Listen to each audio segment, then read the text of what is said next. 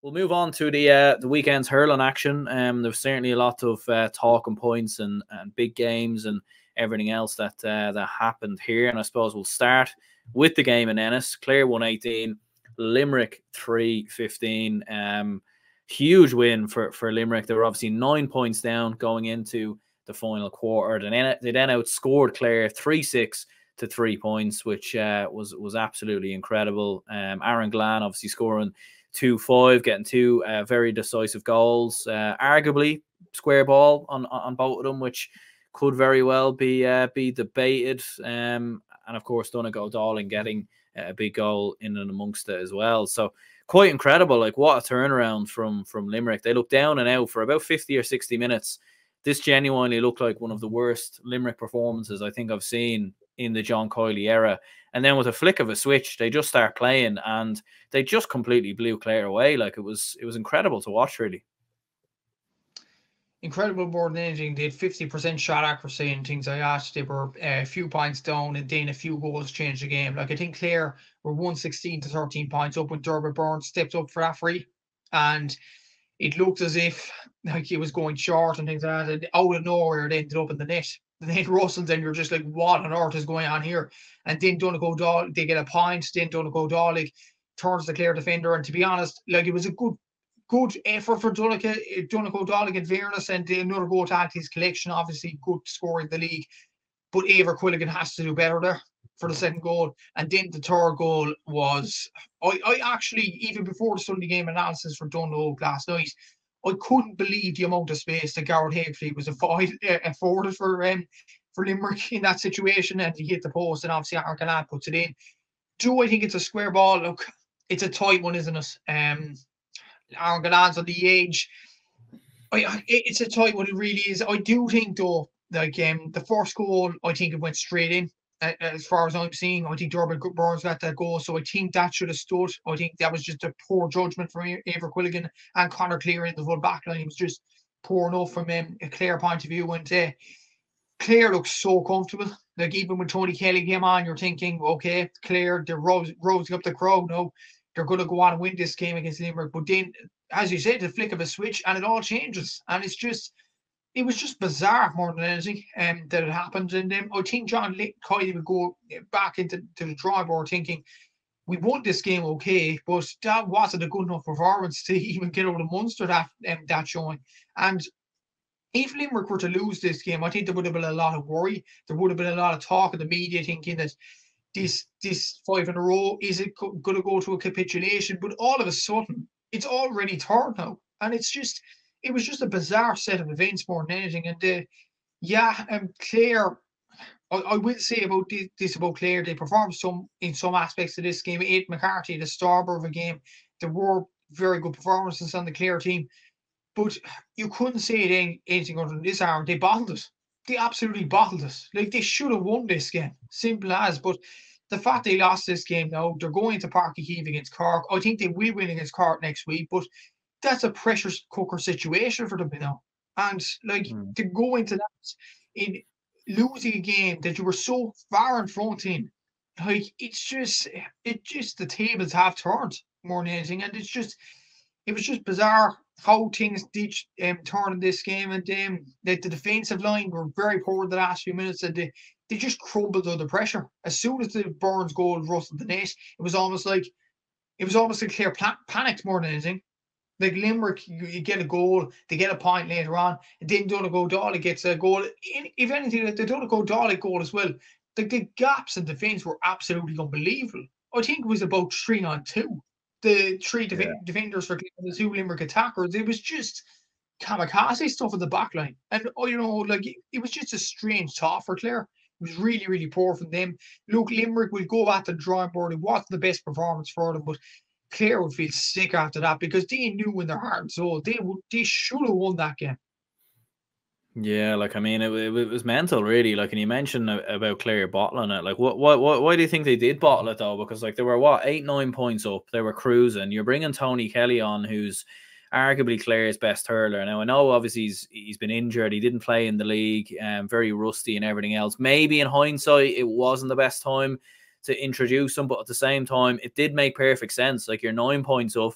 you're bringing Tony Kelly on. You know, you're bound to get a lift. The crowd are all on their feet, and like was it just that goal? Do you think from like it looked like Lan got a flick on it, but you're obviously saying Jeremy Burns like it went the whole way in, but like was it just that goal that completely let Clare's heads go or something? Because they were in so much cruise control. Like it was kind of bizarre to see them just completely fold. Like the only other time it kind of reminded me a little bit of when they played Kilkenny in that semi-final 2 years ago in the first half, where like everything just completely imploded and like the game was gone. You know, they got absolutely hammered. This was a little bit different because they were in front in their own stadium, and yeah, it was mental to watch. Like it was almost like when Burns struck that into the back of the net, it was almost like Clare didn't know what to do afterwards. They didn't know how to hold the lead, and they do have some excellent players, and they have performed well in the league, and they did perform well.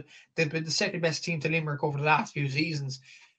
But it was almost like they just capitulated, and it was a hard one to comprehend because it happened so fast. 3-1 inside what, 5 minutes or something yeah, like that. It was just kamikaze stuff more than anything, and it was just the defending more like. For the first goal, the Dermot Burns goal, it was Conor Cleary and Eibhear Quilligan. I don't know what on earth happened there between the two of them. Like it was a ball drop short. Surely Eibhear Quilligan puts up the hand, sliotar in the hand, but it somehow ends up in the net. The second goal was like it was bad quality for Limerick because Donegal Dálig initially, actually, when you look back at the clip, initially struggled to pick up the ball first time. And he picked it up wrong second time as well. But Clare still allowed him the chance to pick it up. And then it was just a team kind of an effort. And Eibhear Quilligan should have stopped it. It kind of went underneath him. It almost like when time stopped. And as soon as them sort of things go against you and things go wrong, it gets worse. And the Garrod Haggerty in space, for a Munster Championship game, especially and don't know, epitomise this brilliantly on the Sunday game as well. I think there was 2 or 3 Clare players on one area of the pitch, and Garrod Haggerty was on the other. And the amount of space that Haggerty was given, it was just unbelievable more than anything. And then the ball hitting off the post, and Clare could have the complaints and everything about the square ball. It's a 50-50 decision with the square ball, but I'd be questioning about the Haggerty space. How have Clare allowed him in that much space when there's 2 or 3 defenders and around like in the semicircle of Haggerty? Like it's just unbelievable more than anything. And it was almost like the heads were gone at that stage and the game was gone then. And like it was just nothing Clare could do about it after that. And yeah, it was just a strange game to comprehend more than anything. And yeah, Clare would feel absolutely sick after that. And if the unthinkable happens and they manage to lose to Cork at the Park next week, like serious questions will be asked about Clare looking at this game in particular, because they had the game won, they had it in the grasp, they were 6 points up, and they somehow let it slip. yeah, quite remarkable, really. Like you couldn't believe like watching it just all unfold like in front of your eyes, like and like Limerick's ability, in my opinion, and I was tweeting about this and everything else, like their ability to just turn it on, like with a flick of a switch, I think is what makes them arguably one of the greatest GA teams, in my opinion, we've ever seen, because we know their skill levels, we know the talent of, you know, Cian Lynch, Aaron Glan, Garrod Hegarty, Kyle Hayes, all these lads. Like they've talent in abundance all across the pitch from 1 to 15. One of the best managers in the game in John Coyley. Paul Kinnerk's obviously in the backroom team as well.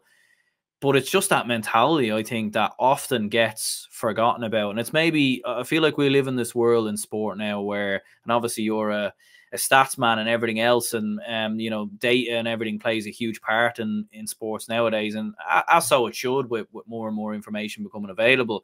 But at the same time, the mentality aspect, I think, often gets forgotten about. And like, how many times have Limerick been in this scenario over the last 4 or 5 years? You think back to Tipperary in the 2021 Munster final, what they're 10, 12 points down at half time, they come roaring back to win that game.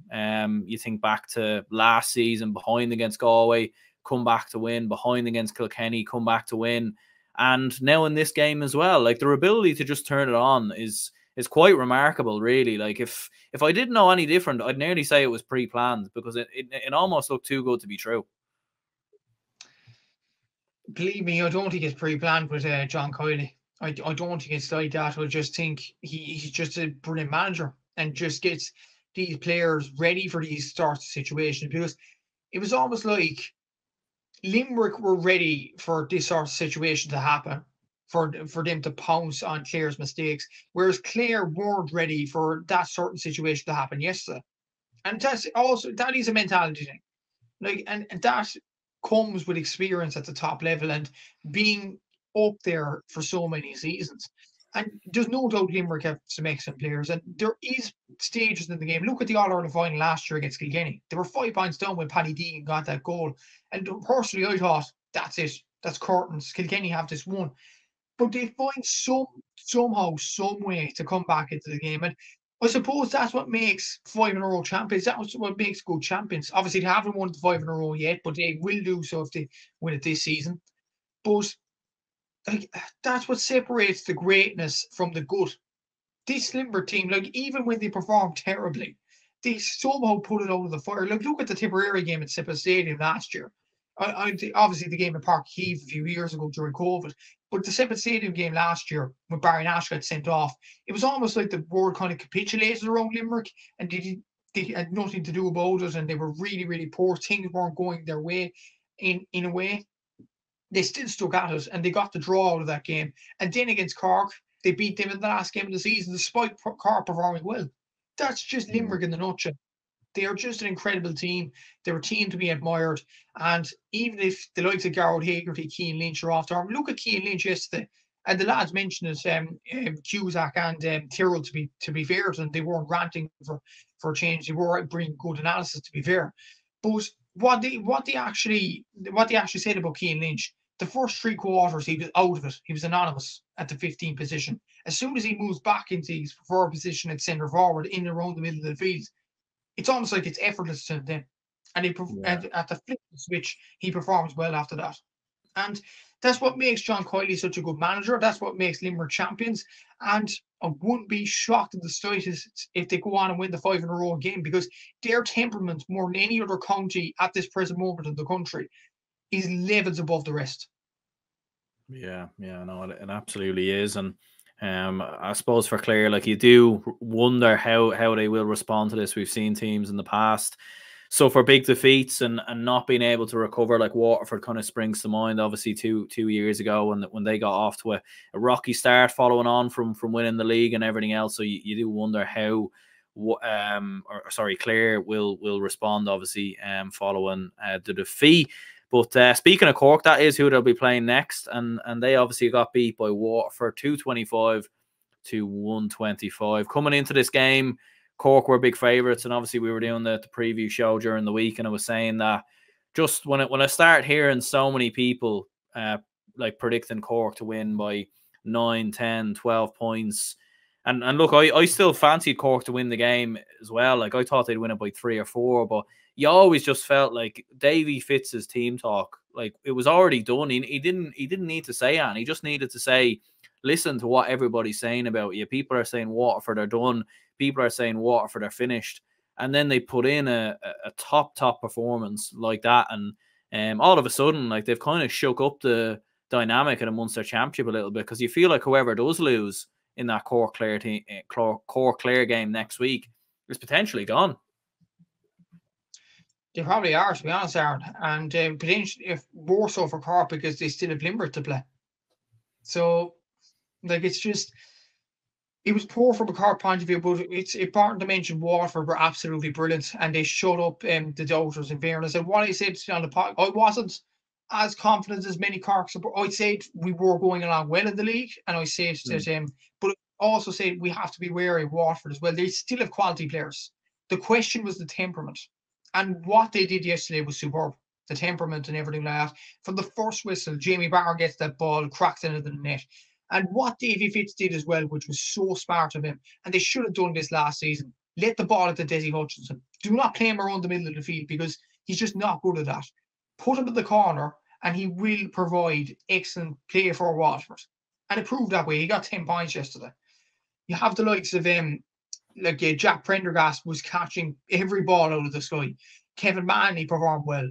Jamie Barr, as I mentioned, Ty de Borca, crucial to have him back into the team. But I wasn't expecting him to come back into there. Connor Prunty there as well performed excellent. The whole Waterford team put in a lot of work into this game. And you could see the reaction from Davy Fitz at the end of it. And it was almost like a sense of relief went out of him to go on and win it. And it was just incredible scenes from a Waterford point of view. And well done to them for going on and winning it.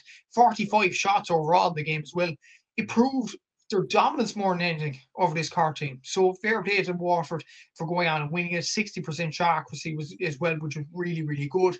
And yeah, they deserved the win, no doubt about it. As for Cork, though, like to be honest, the first half in particular was so poor, and it was almost like they kind of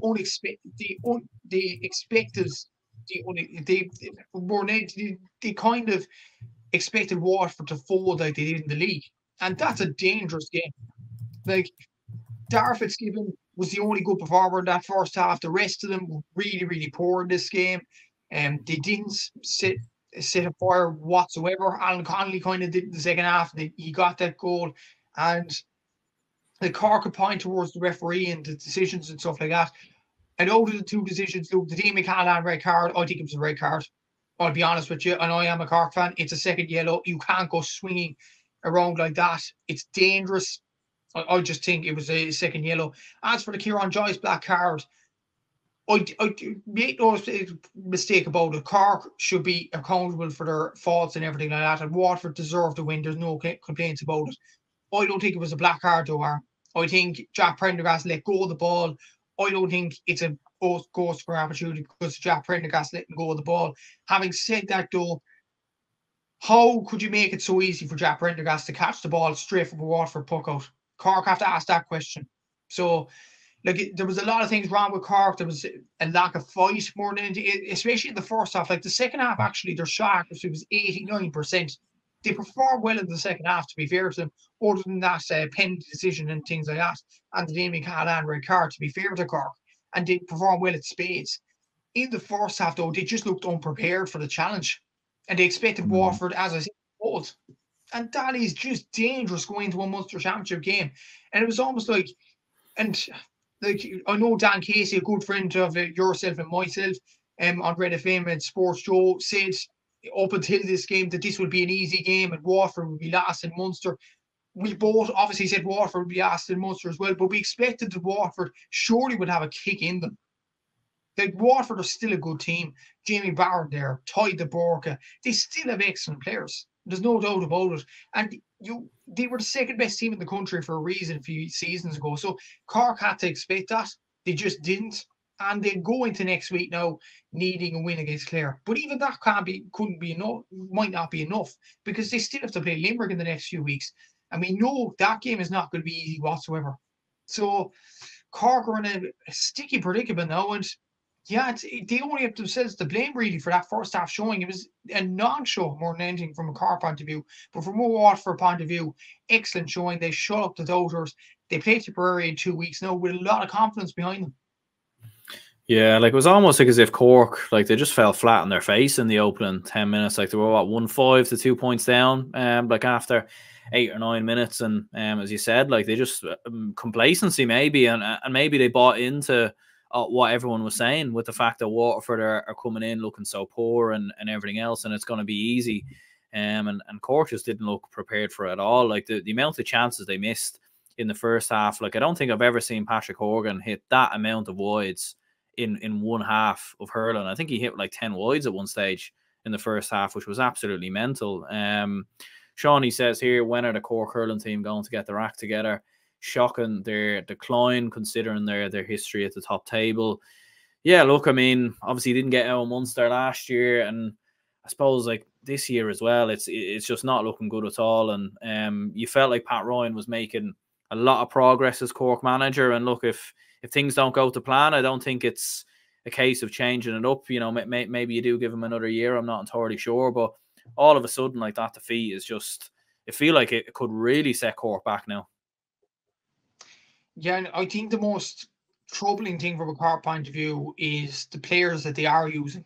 And I said this, a lot of Cork fans laughed at me a few seasons ago for saying Hoggy shouldn't start. And I said he'd be more of an impact sub. A lot of Cork fans, coincidentally, now last night and this morning, were saying Hoggy should be dropped now. Yeah, look, do you see my point now? I think we need to use more of the younger players. And it's not just Hoggy, it's Conor Lehan, it's Seamus Hartney. I just think they looked flat yesterday. I honestly, especially in the first half. And I think Hoggy, to be fair to him, only hit 3 wides and 2 in the first half, which wasn't bad from Hoggy's point of view. He tried his best, no doubt about it. Conor Lehan, though, 1 shot, 5 shots, 1 taken. Like, that's not good enough. It really isn't. Seamus Hartney as well. I think we had a few shots as well. Had 3 shots, 2 taken, had 1 miss as well. There was 2 misses for Shane Barrett in the first half. Tommy O'Connell, Kieran Joyce missed a few as well. So it was the whole team, really. It was just a collective really, really poor. And what a question about Cork. Why isn't Ben Cunningham in the team? Ben Cunningham was a brilliant player for the Bars over the last few seasons. He's been a star in the under 20s and minors over the last few seasons. Shane Barrett needs to have a more leading role. Alan Connolly needs to have more leading role in the team. Robbie O'Flynn needs to start. Brian Hayes needs to come into the team more as well. Like, there's a lot of players in this Cork team that you're thinking, why aren't they starting? And it's no surprise when you think about it. Conor Lehan, Seamus Hartney, and Patrick Organ were part of that 2013 team that reached the All-Ireland final against Clare. That's 11 years ago. Cork have to move on from that now. They need to produce more younger talent, and they can't let that under 20 talent from 2020, 2021 go to waste. It'd be just like, it would be almost like you have the tools there to perform well in Munster Championships, but you're just not using them. And it's frustrating more than anything, and they're sticking with the older players. And this was my point a few seasons ago, and a lot of Cork fans went at me for saying this. We need younger players to step out to the mark more now. Like 2020, 2021, they're 3-4 years ago now. These players are 23, 24 years of age. We have to start using them now. The time is now to start using them. If we don't use them now, then it might be too late. And I just fear with that with Cork. And especially as well, the attitude just wasn't right in the first half. It was almost like they expected Waterford to fold, as I mentioned there, and it didn't materialise. To be fair to them, in the second half, they plucked up and they performed better. But it was just too little too late. And I just feel there's things to improve on for Pat Ryan's team. And the worrying thing for Pat Ryan, I do think he's a good coach. And I do believe if it doesn't work under this guy, under Pat Ryan, I don't think any manager could turn around this. Because he was the manager of that under-20 team. He was brilliant around the Sarsfields club, leading into many county titles over the last few seasons as well. He was doing a lot of work in the Sarsfields club. So he is the right guy. I do firmly believe that Pat Ryan is the right guy to take this Cork team. I just think he needs to show more faith in the younger players in this team. And the older players, look, they can still provide a role, put them on the bench. And then they can provide a role later on in the game. Look at what Limerick are doing with Graham Mulcahy, for example. He used to be a very good player down through the years. You're putting him on the bench. He can provide a role when he comes onto the pitch. Richie Hogan, the same for Kilkenny last season. And he performed a role coming onto the pitch. The Cork could learn a lot from them counties. And I just feel certain things have to be put in place for Cork to perform better in the next few seasons. And the time is ticking. The time bomb's ticking. If they don't do better against Clare next week, their season could already be over. Yeah, it definitely could be all right, especially with Limerick to follow in the game that comes after that. So, yeah, massive worries from a Cork perspective. Maybe last thing on this game, Waterford, like you mentioned previously, like 2 years ago, they were looking like one of the best teams in the country. It's obviously all fallen off a cliff since then. Can Waterford kick on now, and can they, because I suppose Davy Fitz said, look, listen, in his post-match interview, nothing's done yet. It's just a win. It's just a win. It's just 2 points on the board. But Waterford all of a sudden now will be fancying their chances of getting out of Munster and maybe kicking on from there. You feel like this win now can really kickstart their season? Possibly so. I think the game against Tipperary will be vital now for them. Number one, the game's at home, as far as I know anyway. Correct me if the comments if I'm wrong there.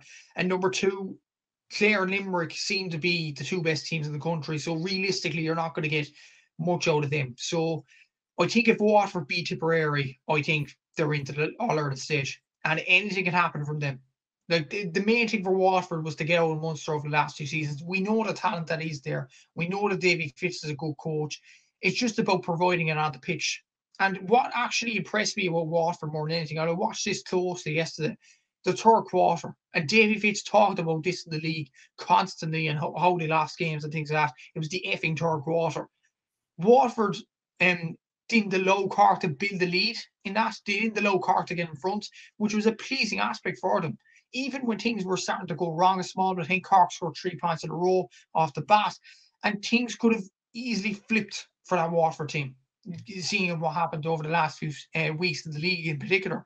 But I think they stood up to the challenge really, really well. And they could take that in the next few weeks now, and they could take the positives into the next few weeks. Like they play Tipperary in 2 weeks' time, they'll have a rest next week, and all of a sudden things will grow in the garden for them. I do think the Tipperary game in the next 2 weeks' time is a crucial one for them.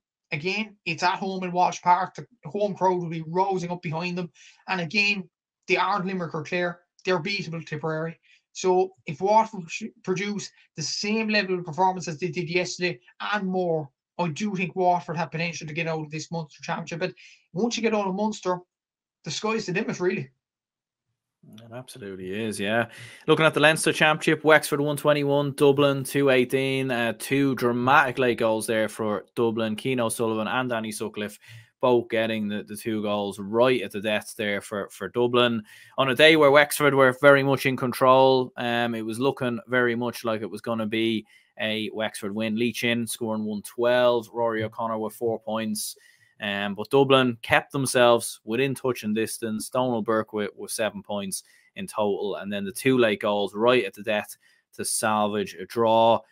Look, in the end, it's a strange one, really. I still feel like Dublin probably actually needed to win this game because Wexford probably are more likely to get something from Kilkenny or Galway than Dublin are. But in the end, considering where Dublin were at, 5 points down in injury time, you know, to come away with the draw is good for Dublin. And considering Wexford were big favourites in Wexford Park, good bit of resilience shown here for Dublin after what was a difficult league.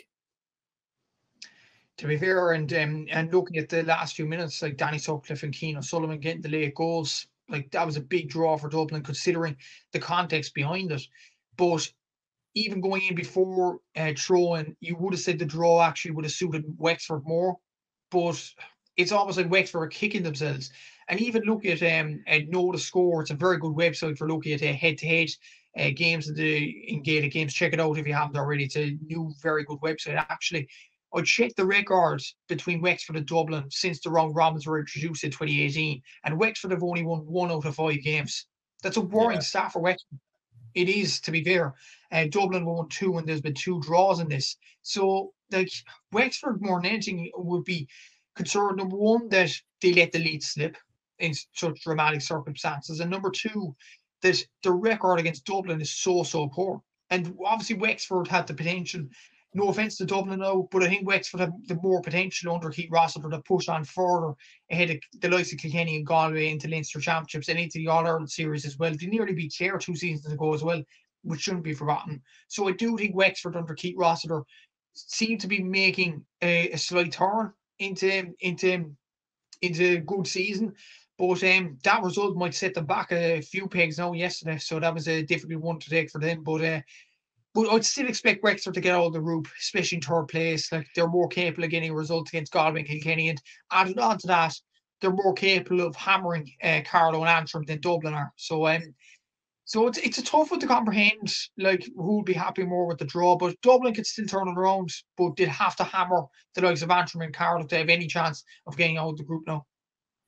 Yeah, the big one is the next 2 games. Like Dublin are playing Carlow and Antrim in their next 2 games, and Wexford will play Galway in one of those 2 games. I think Wexford are playing Antrim next week. So, yeah, look, it's absolutely huge for Dublin to win those games and put up big scores. I think that has been the worry. Like Antrim have come quite close in recent years to actually beating us. They've Dublin only beat Antrim by a point in the league, as an example. So, yeah, that would be the concern. And I know Jackie Tyrrell was saying that, you know, Wexford go to Kilkenny on the final day. It just, I can nearly see it happening already. Like both Dublin and Wexford will be going in on score difference. Dublin might have the advantage, and then Wexford will just do what they do and beat Kilkenny out of nowhere when Kilkenny are already secured in the in the Leinster final. You can just see it happening. But yeah, all in all, as a Dublin fan, happy enough with the draw. We'll wait and see what obviously happens and what becomes of it after that. Other two games in Leinster: Kilkenny 5-30, Antrim 13 points, 32-point win there for Kilkenny. Galway Carlow was a little bit closer. It was Galway 225, Carlow 214. Yeah, like it's one of them things. I suppose I don't really know what you do really. Like, I mean, fair play to Carlow. Like, they did give a good cut of Galway, and at half time there was actually only 3 or 4 points in it, in fairness. But yeah, like a 32-point win for Kilkenny against Antrim. And like a lot of their big players all went off injured as well, like Owen Cody, Adrian Mullen, Owen Murphy. But yeah, like what were your thoughts on both of these two games? I suppose expected wins really for both of them.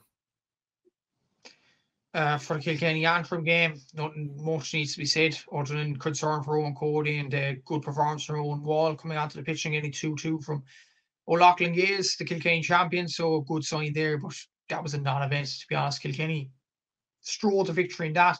Galway Carlow, actually, when you look at the context of the game, on 51 minutes, Carlow were 4 points down. Marty Kavanagh got a goal, and it looked like Carlow could easily cause the shock of the championship. Look at that result, but then Conor Cooney gets a goal down the other end. That's that. But to be fair, Carlow did themselves proud in Pearse Stadium yesterday. They only lost by 11 points. They were in the game in some facets of it. John Nolan had a good performance. Chris Nolan did as well. Martin Kavanagh struck a few points over the bar as well. So, but then again, Galway had Evan Nyland and Conor Whelan both on the bench. They actually came onto the pitch. So like Galway, they have a lot to improve on despite players coming back into the team for Kilkenny next week. But for Carlow, that will give them confidence going into the games against Antrim and Dublin, especially in the next few weeks, that they can produce in the Leinster Championship. And they produced a very good performance, to be fair to them, against Galway. But yeah, the shock wasn't to be in Pearse Stadium. But as for the game in Nolan Park, nothing much needs to be said, really. Absolutely, yeah. Look, and certainly Carlow will take a good bit of confidence from it that they can stay in the Leinster Championship. Like, I suppose score difference is going to be hugely important, and Carlow playing Dublin next up as well, so maybe they might fancy their chances of causing a bit of an upset there. Looking at the games from the Joe McDonagh, the big one here was Laois beating Offaly 221 to 24 points.